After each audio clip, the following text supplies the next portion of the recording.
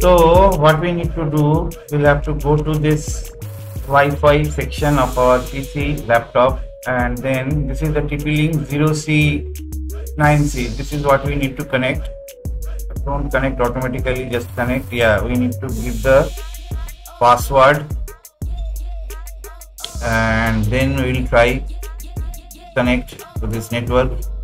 So as you can see that we have already connected to our new router, and it's saying that there is no internet. That's fine, that I already know, because I haven't connected anything. I just wanted to connect to the router right now. So I will be entering 192.168.0.1. let's see. Yeah, now this page comes and we need to create a password.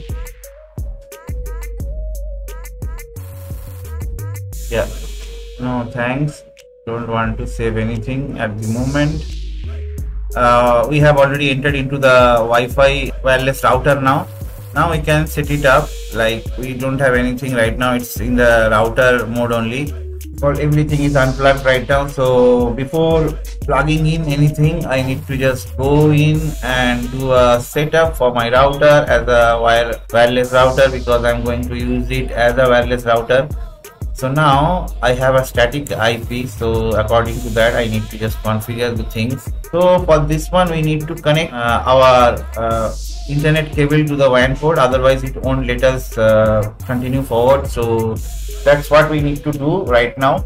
I will take this cable off existing connection. Now it's good to work, as I have already connected the internet. Yeah, so here we are again, and now if I try to click on next, it should work. So let me fill it up. One eternity later. So now, after fully setting up our new Wi-Fi router, this is what we get here, and we can see that we are able to use the internet. So now we'll be doing a speed test of this Wi-Fi router. So now let's start the speed test with this router. So here we go, and it started. So this is a 100 Mbps IPS connection already, I have told. So now it's picking up speed and it's giving nearly about 94 Mbps connection out of 100. So that's pretty good with the laptop, and the upload speed is also around 70 Mbps or 75 Mbps. So that's nice. So this is the result what we are getting from this 2.4 GHz Wi-Fi router. So now guys, in this session I will be testing the speed of this Wi-Fi.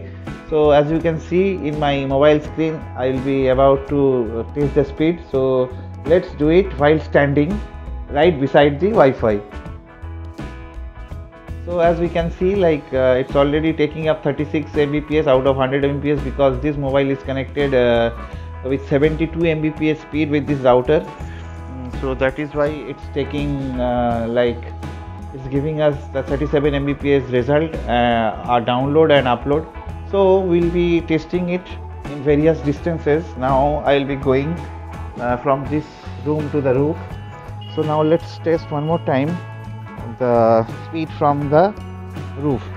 So it's just beside the room only where I kept the Wi-Fi. So now it's still 32 Mbps, and it's again coming around for 30 only. 30, it's not reaching 40 anymore, the upload speed. So whatever we are getting from the roof by moving around is this speed. Moving down, I am in the first floor right now. So from this room, if I try to check, so let's see how this is. It's still taking the same only. From here also we are getting 42 Mbps speed. So the speed got little bit increased from this room of my first floor. Now I'll be going to the ground floor and let's check how much speed we are getting from this router. So remember, this is a 72 Mbps connection from this mobile. My connection is 100 Mbps, but from the laptop, as we have already seen, we are getting like around 95 Mbps. So here we can see that already one bar is down for the Wi-Fi signal, and we are trying to check the speed from here. So after getting, now the connection is coming around 1 or 2 bars is going away and coming back. So we are able to see like 17 to 32, 17 for download and 32 for the upload speed we are getting out of this Wi-Fi router with this particular piece of mobile. So I am walking towards my main gate of my house, and let's see. So still here we can see the Wi-Fi signal is still we are getting like 1 bar from the Wi-Fi signal. So let's see, and there is no Wi-Fi.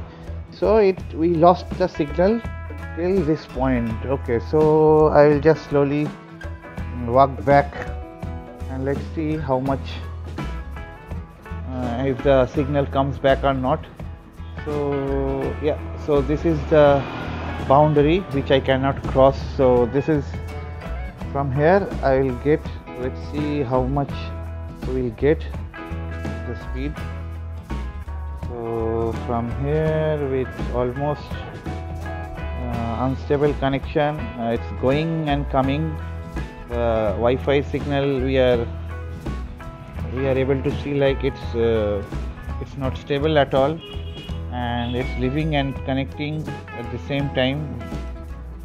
So it's like 6.75 and the upload is around 0.6, and we lost the signal again. So this is what we are getting from the ground floor while keeping the router on the third floor. Yeah, again we are back to Wishnet. So let's check one more time if we can get the minimum signal or minimum speed from this far of this Wi-Fi router. So this is almost like we are getting 9 to 10 Mbps. This is almost the same how we got from that side of my house. So this is the minimum or maximum speed we will be getting from out of this router with this particular device, and this is what I wanted to show. So if you are living in a 3-storied building or your house is 1 or 2-storied high, so then you can easily able to use this Wi-Fi by keeping it in a center. I couldn't keep my Wi-Fi router as of now at the center of the house, so that's why it's not even all around the house. So somewhere we are getting the full signal, somewhere we are not getting the full signal. So if I keep my router on my second floor, then it will catch till my main gate and all over the house area. Like, want to see more videos like this, do consider subscribe my channel. So see you guys in our next video. This is what I wanted to show for this TpLink router. Okay, bye bye, see you.